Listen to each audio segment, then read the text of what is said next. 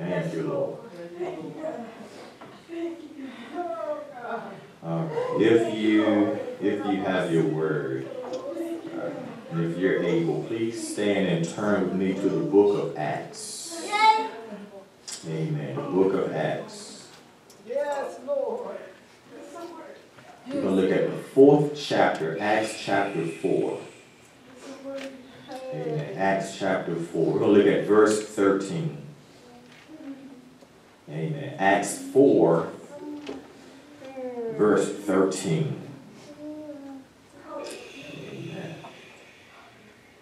All right. It reads as follows. It says, "Now when they saw the boldness of Peter and John, and perceived that they were unlearned and ignorant men, they marveled, and they took knowledge of them that they had been with Jesus." Yes, Lord. Let us pray.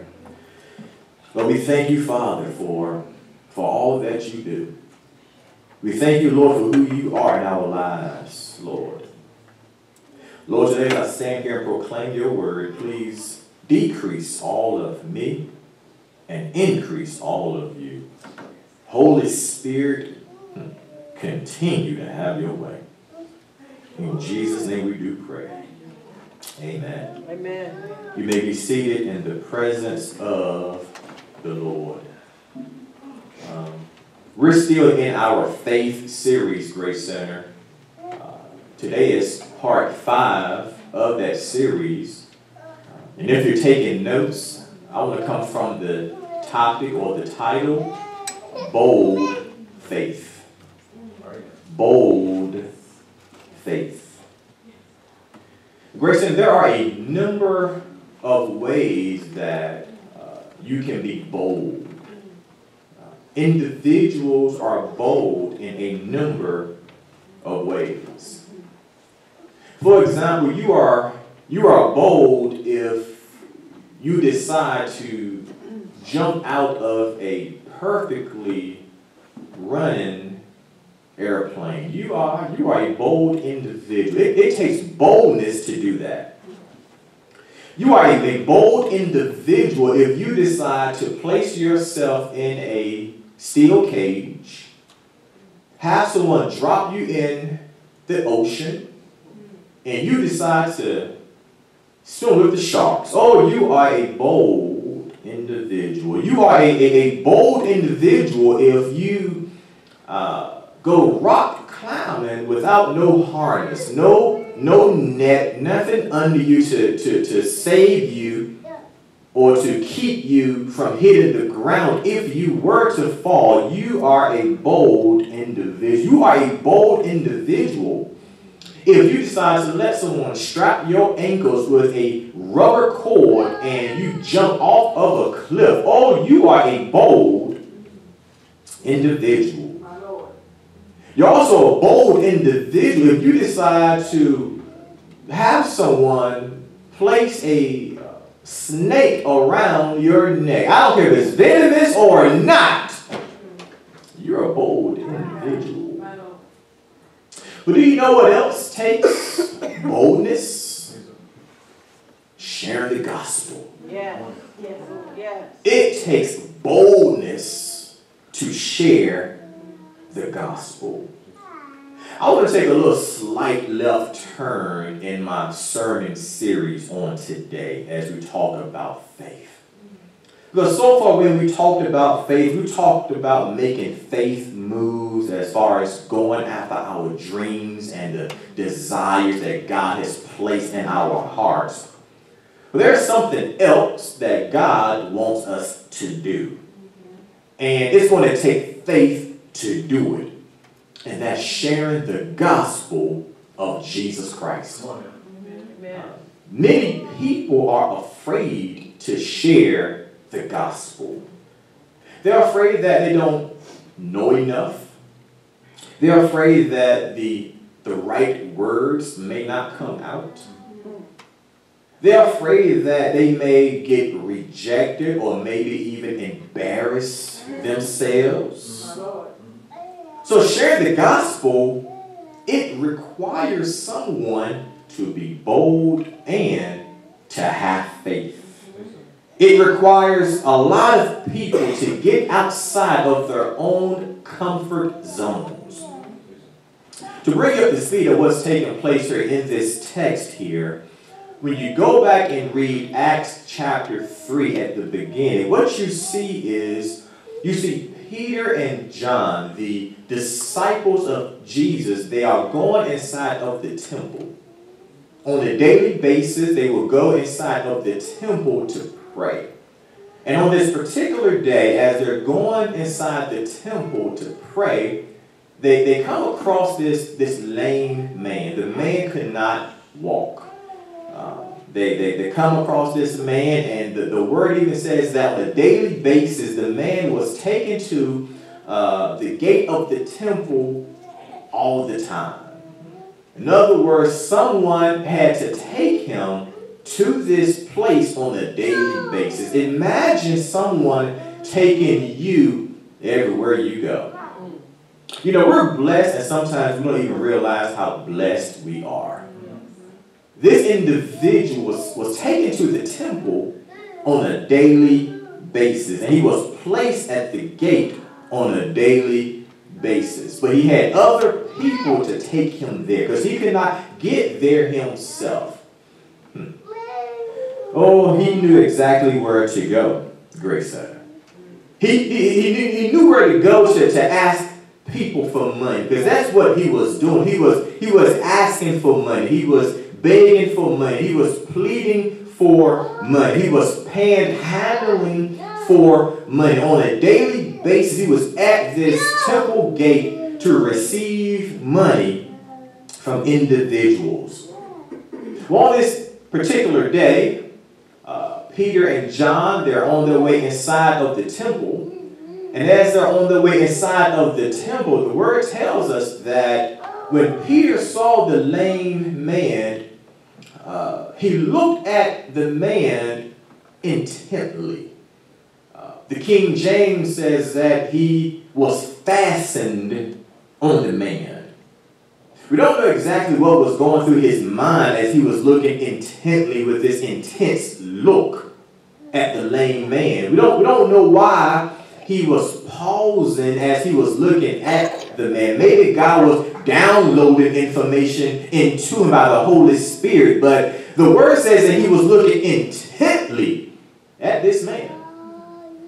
And when he looked at the man, he said, "Silver and gold have I none, but such as I have I give unto thee. In the name of Jesus, rise and walk." He said, "Silver and gold, I ain't got it today. But what I do have, I give unto you." Peter was willing to be used as a vessel to be used by God in that situation. In other words, he was saying that the situation you're in right now, money cannot buy yourself out of it. If money could buy yourself out of the situation you're in, I'm pretty sure the money you have collected over time, you would have went to someone to heal you. But in this situation right now that you're in, the only one that can heal you is Jesus Christ. When he got healed, Grace Center, the people who saw the healing were amazed. They were in astonishment. They could not believe what they had just saw. For one, they knew that the man was lame. The word tells us that he was lame from birth. In other words, he was lame all of his life. He came out of the womb not being able to walk. So he was known around the neighborhood. He was known in the community as someone that could not walk. So when they saw him walking, oh, they were amazed. Imagine knowing someone, which we know a lot of people, who are not able to walk, have not been able to walk in years, but all of a sudden, they're able to walk, they're able to run, they're able to dance. Imagine the astonishment and the look on your eyes if you were to see that. That's what took place here in the text. The people could not realize, and they were astonished at what just happened. It was like, Ripley's believe it or not. They could not believe what they had just saw. A lame man from birth is now able to walk. They were just all over the place. But Peter wasn't having that. Peter was upset when you read the text. Peter was upset with the people. Peter was like, now, first of all, don't say that I healed the man. This was done by Jesus. Because you do know all healings take place by the blood of Jesus, by what Jesus had done. That's how healings take place. So Peter was like, no, don't look at me. I did not do this. However, the one that you crucified did this. The one that was on trial with Pontius Pilate, and you had a chance to let him go, but instead you let a murderer go by the name of Barabbas. You did this. You're the one that crucified Jesus Christ. You said, crucify him, crucify him, crucify him. Yeah, the one who just performed this miracle that you're just in astonishment about, that's the same one that performed this healing right here. And you can't believe it? Well, Jesus is the one who did it. Peter and John, they continued and they preached Jesus. The word tells us that 5,000 people were saved by them preaching Jesus. Word got back to the Sanhedrin Council. The Sanhedrin Council, Grace Center, was something like the Supreme Court of today. It was a body of Jews. There was about 71 members, mostly Sadducees in the Sanhedrin Council. So when people went to trial, they went to trial in front of the Sanhedrin Council. So they were arrested and so forth, and Peter and John were placed on trial. For doing what? For preaching Jesus. Can you imagine going to trial in these days just for preaching Jesus? You know what happens in other countries where they cannot say Jesus out loud. They have to hide in basements, do things by code, because they don't want others to know that they're talking about Jesus. Or it takes faith to preach Jesus. One reason it takes faith to preach Jesus, Grace, is because, at least in today's time, it takes faith to preach Jesus because we have not physically met him. Come on now. Now, you have had a supernatural encounter with Jesus. That can surely happen. There are many people who have had supernatural experiences by seeing Jesus in dreams and visions. But for the majority of people, they have not met Jesus physically or even had a spiritual meeting per se with Jesus, right? So it takes faith to preach Jesus. Now, Peter and John, of course, they walked with him. So they had the experience of seeing Jesus perform miracle after miracle after miracle. So they still had faith to preach Jesus. But another reason it takes faith to preach Jesus, Grace Center, is because you may face persecution or backlash. Now, back in those days, proclaiming the name of Jesus was very dangerous. Nothing like it is today when we talk about persecution. No, you're not being persecuted. You need to live back in those days. Being thrown to the Colosseum of lions and they just rip your body to shreds for proclaiming the name of Jesus. People throwing you in a fire for proclaiming the name of Jesus. Being crucified on a cross just for proclaiming the name of Jesus. Oh, it was tough in those days to preach Jesus. But it's also tough in these days to preach and talk about Jesus Christ. That's why a lot of times when you may go to different events, they may say, okay, now you can pray, but don't mention the name of Jesus. My Lord. I remember one time I was praying for someone and she didn't want me to mention the name of Jesus. I said, okay, let's see how this will work out for you. But you can receive backlash and persecution just from simply preaching Jesus. As a matter of fact, the Apostle John was exiled. He was placed on the Isle of Patmos from preaching Jesus. They did not want the Apostle John to proclaim Jesus around the majority of the people because they didn't want people to be converted to Christianity. So they isolated the Apostle John on the Isle of Patmos. But you do know that when you're isolated from the majority of people, get by yourself with Jesus, he will give you a revelation. Because by the Apostle John being on the Isle of Patmos, God downloaded into him the book of the Revelation. So you can be exiled and people can push you to the side from proclaiming Jesus. But still, when you get all by yourself with him, God can still speak to you.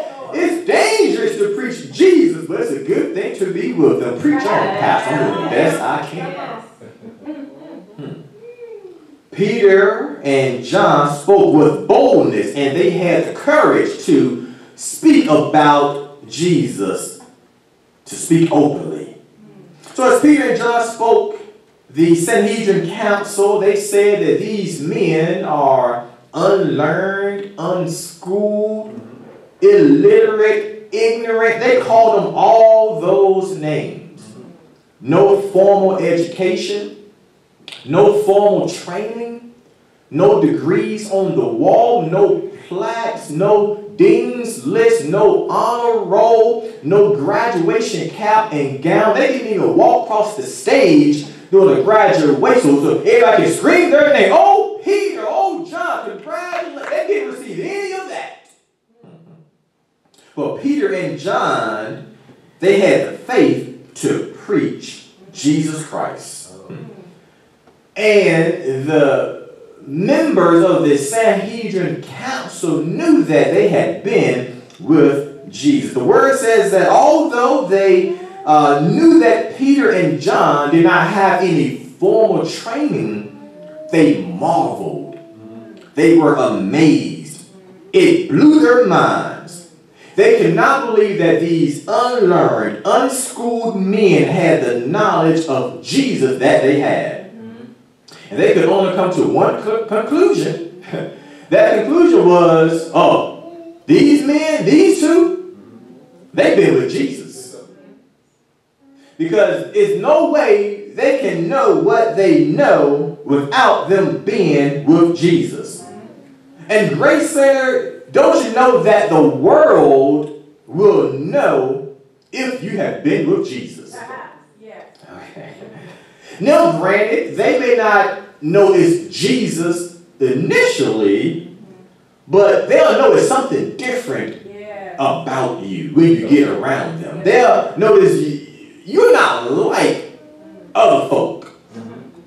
You don't do the things that other people do. You don't say the things that other people may say. It's just something, I can't put my finger on it, but it's something different about it. Have everyone received that from anyone? Yes. If you have, it means you've been with Jesus. If someone has ever mentioned that to you, say, it's something, what's different about you? It's probably because you have been with Jesus. When you open your mouth and begin to talk, they'll want to know, how do you know what you know? Oh, Grace said we should spend more time with Jesus so the world can see it. Now, I'm not saying go lock yourself in a closet, in your room all day long, reading your Bible all day. That's not what I'm saying. I'm just simply saying that we all need to spend a little bit more time with Jesus. The world should be able to see Jesus just ooze out of us. When we walk and when we get around certain people, there should be a different atmosphere. The atmosphere should shift when we get around certain people. The climate in the room should change when you walk into the room. Because if it does, it means somebody has been with Jesus. The Sanhedrin council was amazed at these unlearned and these uneducated men. And they realized that these men were not fake or phony, but they were the real deal. And since Peter and John spent time with Jesus, watch this, they had bold faith. Grayson, if you want bold faith, you have to spend some time with the Lord. You will not be bold in your faith if you do not spend time with the Lord. Let me say that one more time. You will not be bold in your faith if you do not spend time with the Lord. Let me be transparent for one moment. I notice that when I'm a little bit weak in my faith, in my walk, I get a little bit weak. I notice that maybe I didn't spend enough time this week with the Lord. I didn't spend enough time in prayer and reading the word for myself and not just for a sermon on Sunday. But when I spend time in prayer and devotion, oh, when I come out of that, it feels like I go slap a bear. It feels like I can just push a mountain and the mountain will move. I can speak to the mountain and the mountain will move. Oh, when I spend time in prayer and devotion, I can take on anything that come my way. It's almost like you're bulletproof when you spend time in prayer and devotion and spend it with the Lord. You know, have you ever prayed about something for so long? You just prayed and prayed and prayed and prayed. And when you get up from praying, you're like, oh, I'm good now. Everything is going to be all right. Yes. God is going to work it out somehow, somewhere. I don't know. Yes. I don't know when, but I spent some time with Jesus.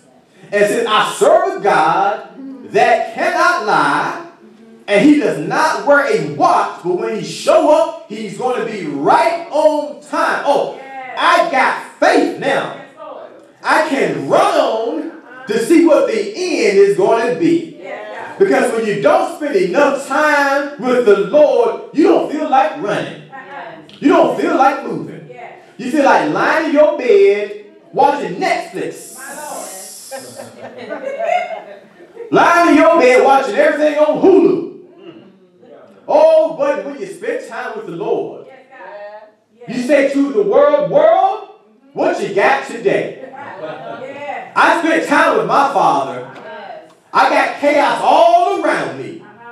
The sand around me is shifting from left to right. But you know, I spent time with the Lord. So I'm going to use the faith that I have anyway. We all have to spend more time with Jesus from the pulpit to the pew. Let's look at verses 18 through 20 real quick. I'm almost done. Verses 18 through 20. It says, and they called them, talk about the Sanhedrin council, and commanded them not to speak at all, nor teach in the name of Jesus. But, I love buts, but Peter and John answered and said unto them, whether it be right in the sight of God to hearken unto you more than unto God, judge ye. For we cannot but speak the things which we have seen and heard. So as you can see, Peter and John, they were threatened to remain silent. And one of those reasons is because, Grace Center, the Sanhedrin Council, they did not want to lose members of their own religion. That's what it was all about. They did not want people to leave their religion and shift over to Christianity. So they tried to keep them silent. But that's a time when we must have bold faith, Grace Center. Amen. They tried to muzzle the disciples from preaching Jesus. You see, when people are threatened by you, they'll try to muzzle you. My Lord. Let me say that one more time. When people are threatened by you, they'll try to keep you silent. They'll try to put a muzzle on you. They'll try to keep you where you're at. But we must have bold faith. Both Peter and John were full of the Holy Spirit. And Grace Center, if you're going to have bold faith, you need the Holy Spirit. Come on now. If you're going to accomplish things, and if you're going to share the gospel with others, you need to have the Holy Spirit. He's the one that will lead you and direct you and give you clarity. Amen. He's the one that will prevent you from going somewhere that you may have wanted to go. He's the one that's going to open up the right door at the right opportunity, but we first must lean on the guidance of the Holy Spirit. We need the Holy Spirit to do everything that we do, and that includes sharing the gospel of Jesus Christ. I've talked about this plenty of times, about Christianity, and it's good to talk about it right here, especially when we talk about sharing the gospel with others. And that is that Christianity, we have the edge over other religions of the world. We have evidence that they do not have. The internal evidence and the external evidence. Just a refresher, or maybe new to some that have not heard this before, is that we have internal evidence and external evidence. Internal evidence is what we find internally in the Bible. With all of the begats in the Bible. So-and-so begat so-and-so, begat so-and-so, begat so-and-so, begat so-and-so. Everybody skip over them, and you're like, why are they even in the Bible? So-and-so begat all this other stuff. Well, it's internal evidence. So when they do the finds with archaeology, and they go dig up stuff and find stuff, people's names on there. This is inactive. This person's name is internally in the Bible. This person actually did live. This place actually did exist. So when you read those things, it's the internal evidence, as well as the different prophecies that were prophesied in the Old Testament, but were fulfilled in the New Testament by Jesus Christ. Internal evidence. The miracles of Jesus that happened in the Bible, internal evidence. We have the internal evidence on our side. But we also have the external evidence, things that are not in the Bible. Something called extra-biblical evidence. That is, even in the days of Jesus, you had people who actually wrote things that was happening at the time. It's not in the Bible, but it's like a journal that they wrote of things that was actually happening. Today I seen this man named Jesus heal this one who had an issue of blood for so long. It was a lot of people, and she was pushing people to the side, and she was healed. They find those different things through external evidence. So we have internal evidence and external evidence that can help us when we witness to others. A lot of other religions do not have the edge on Christianity. Because we can all say, well, I had this experience. That's why I believe in Jesus. We need more than that.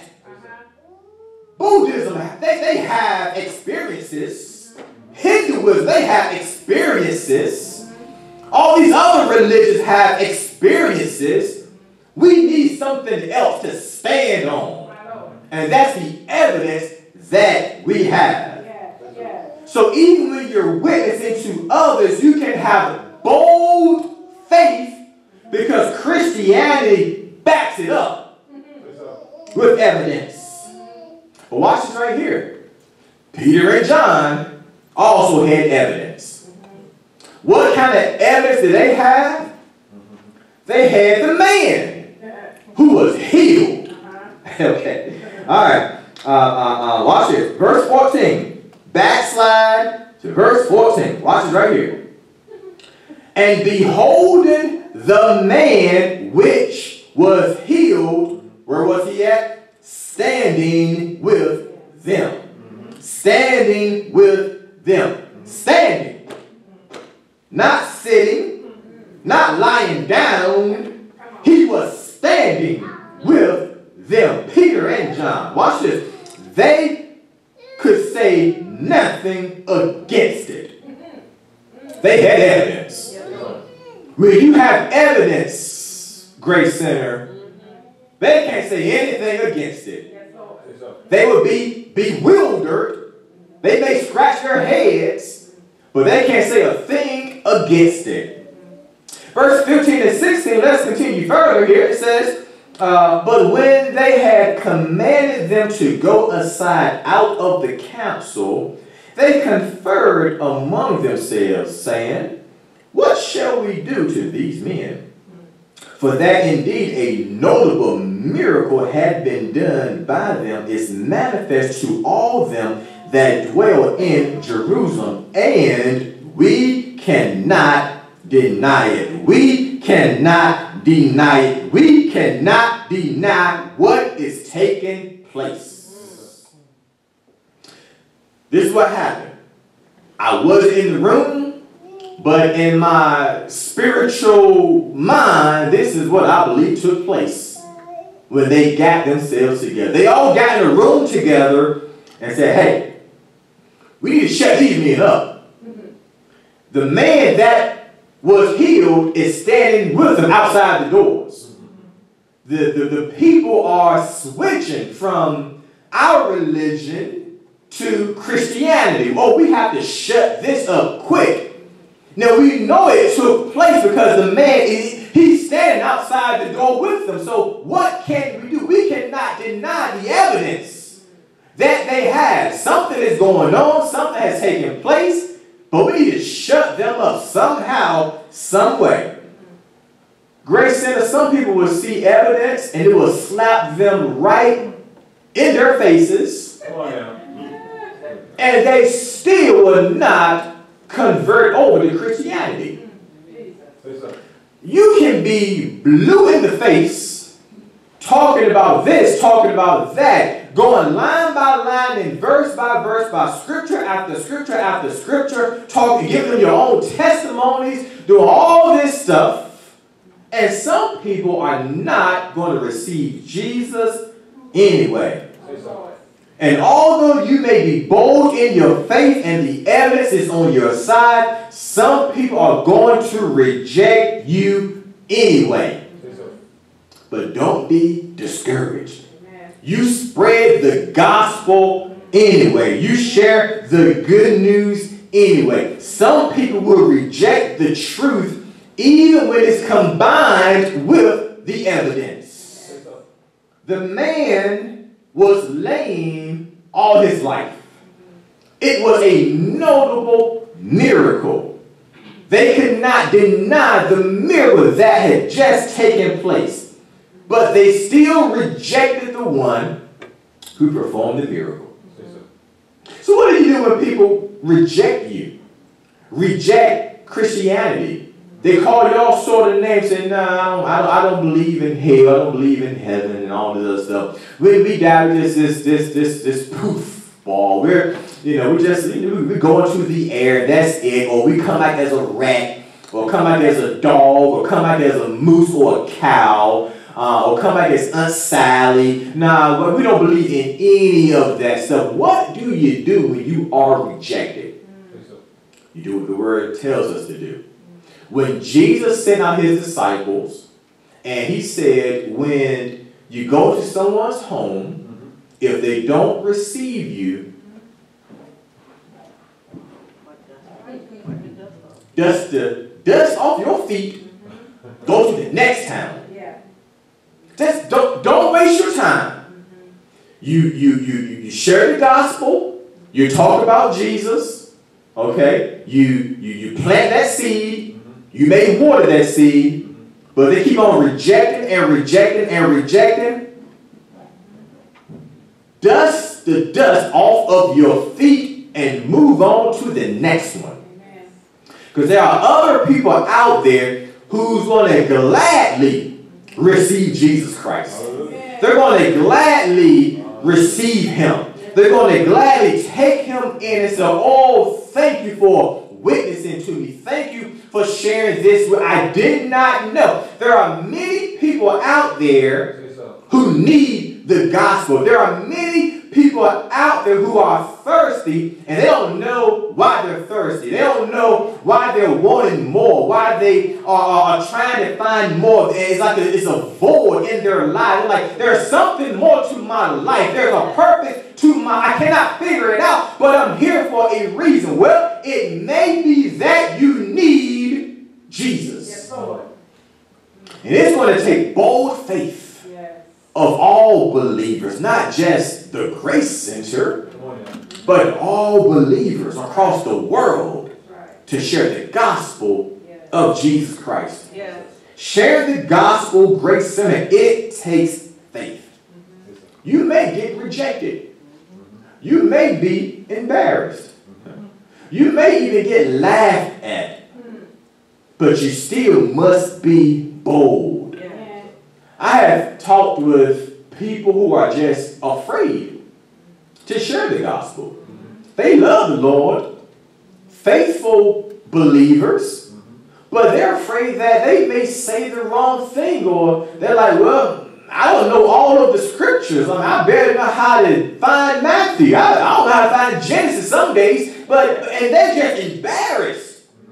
And they're ashamed, and they want to, but they are afraid to share the gospel. My advice is this: just open your mouth. Just open your mouth. Tell them about how you came to receive Jesus. Because sometimes you can relate to others that maybe the pastor cannot. You can relate to someone that a minister or an elder or a preacher cannot. So you just open your mouth and you just let the Holy Spirit do what the Holy Spirit does. We all need to have bold faith to share the gospel. By Peter and John sharing the gospel, over 5,000 people were saved. Have you ever thrown a pebble in the lake or a body of water, just watch the ripple kind of go down the lake? I wonder, as I was studying for today, how many people are living today by the ripple effect of just this one story? Just this story, not the other stories, not all of the other people that were saved, but just by this one story. Out of those 5,000 people that were saved by Peter and John, how many people are living today that are saved from that ripple effect? You may be on the job with someone who are saved because someone kept sharing the gospel. Because watch it, if those 5,000 received Christ and they went out and shared the gospel, and the next group went out and shared the gospel, and the next group went out and shared the gospel. You see my point? So I wonder the ripple effect of individuals sharing the gospel. Peter and John had bold faith to share the gospel of Jesus Christ. We should be people that create ripples. We should be ones that are throwing stones in the lake and just letting it kind of go down the line. It takes bold faith to do that.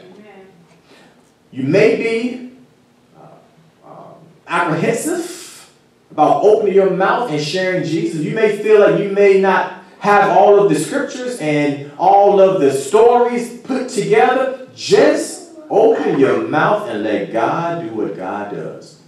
Is it going to take faith? Absolutely it's going to take faith. It takes faith to do a lot of things that we do every day. It took faith for you to get in your car and drive here today.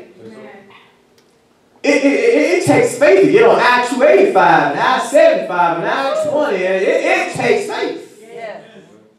It takes faith to do a lot of things that we do today. Just like it takes faith to share the gospel to others.